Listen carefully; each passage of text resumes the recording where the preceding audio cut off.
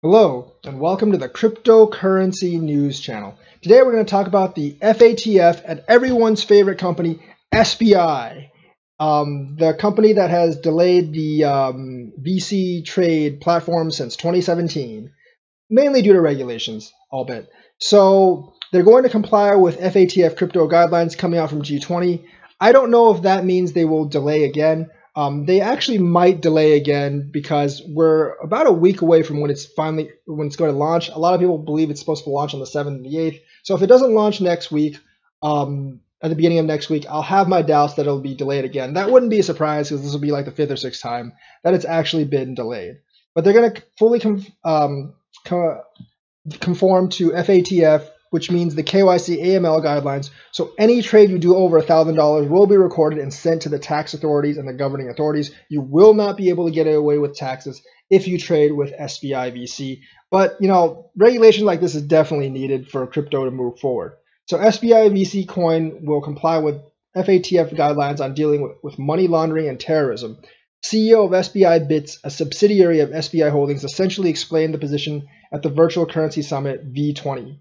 Notably, the summit is in Osaka, Japan. The goal of these guidelines is to effectively minimize fraudulent capital transfers using virtual currencies, but in my opinion, it's really to stop people from not paying taxes.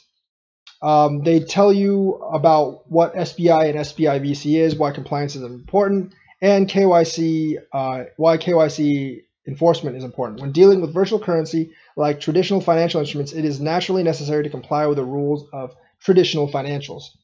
And then there's more strict regulations. They're going to make exchanges like banks, which means that every movement you do will actually be reported. No chance of money laundering, no chance of tax evasion. So if you have that in your mind, just get rid of it. You're going to eventually have to pay taxes on all your cryptocurrency transactions.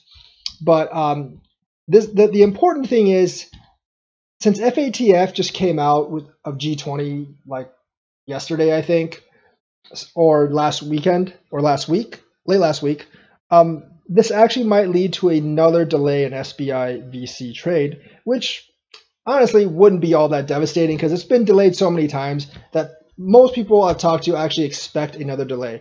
I actually give it a higher chance of actually launching this time than before, but I think there is a lot of stuff actually, some pricing elements riding on this launch. I actually do think XRP has gained against BTC and Satoshi the last few days. It's come up from like 3,400 to 3,900 now. As Bitcoin's fallen, XRP has not fallen as much, and usually that's not the case.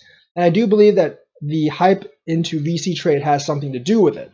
Now, it's gained about 10% against BTC over the last couple of days. So it's not dumping quite as hard. And I think a lot of investors, especially the Korean investors, are jumping onto this the VC trade hype train, and if it launches, it might actually gain even more against Bitcoin. I don't think SBI launching will push it past $1 at its best. So if I see like a 50-60% increase, I'm definitely trading a lot of my stack and then buying back in later once the price actually gets lower. If you're thinking about selling right now, you are taking a very big risk that SBI VC trade does push the price up. However, if VC trade fails to launch, I have a feeling that the Satoshi value is going to shrink back to 3,400, maybe even to 3,000. So if you don't trade right now, you could lose that gain. Right now, I'm definitely holding onto my XRP as we go into July because I think there is a decent chance at least that VC trade is going to launch. Looking forward to maybe to balloon to 6,000 Satoshi again. And at that point, I will feel a lot more confident in selling my XRP for BTC to buy back later for a lesser price, because that would almost make me double my XRP holdings, and I'm not going to let that chance go.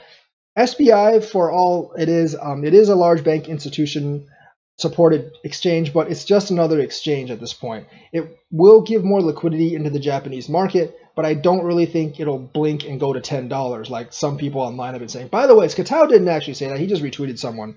So I'm pretty sure like there's other people managing Katau's Twitter account. So the whole blinking to $10 thing, probably not something you should really